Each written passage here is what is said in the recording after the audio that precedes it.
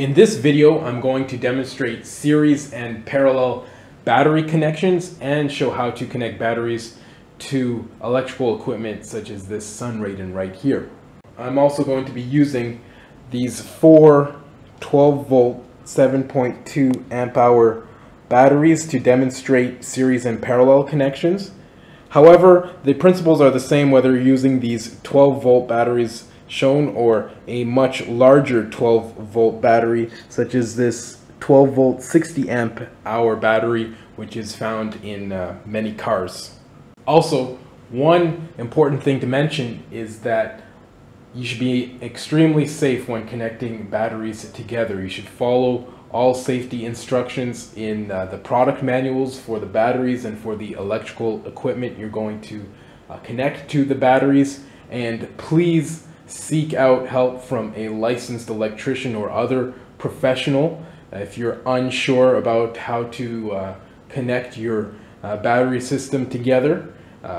Safety is paramount. You can start a fire by incorrectly connecting items to batteries, or you can severely hurt yourself or those around you. So please be safe. Follow all safety instructions. Safety is important. So here we have the four batteries connected in parallel. What that means is that the positive terminals of each battery are connected to each other and the negative terminals of each battery are connected to each other. So the voltage across this system is the same. However, the amp hours is not the same. It is added up by each battery. So the voltage of this entire system is 12 volts, but the amp hours is 7.2 times 4, which is 28.8 amp hours. It's a way to increase your battery capacity, but keep the voltage the same. So if we measure the voltage across this system, it should be about 12 volts, okay? It should be the same voltage across this whole system as one of the batteries. So let's do that right now.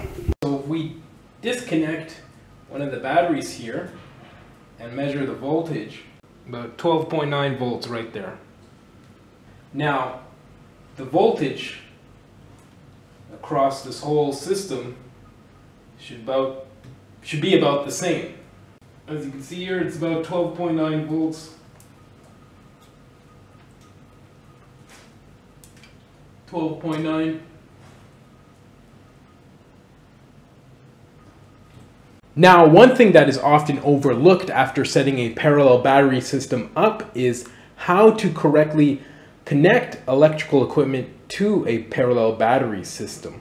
One way I see many people doing it is by connecting the electrical equipment to one battery or to a lead battery, such as so. Now this will work. However, the problem with it is that you're not evenly drawing electricity from the parallel battery system. The best way to connect electrical equipment to a parallel battery system is such as so, by connecting the positive and negative terminals of the equipment to opposite ends of the battery. So another correct way is like this, okay? So you're connecting the positive terminal at one end of the battery and the negative terminal to the negative terminal at the other end of the battery. So this way you're evenly drawing electricity from the parallel battery system. Now, a few final key points to make about a parallel connected battery system setup. The first one being is that all the batteries should be the same. As you can see here, all the batteries are new. They're all the same brand. They're all 12 volt, 7.2 amp hour batteries.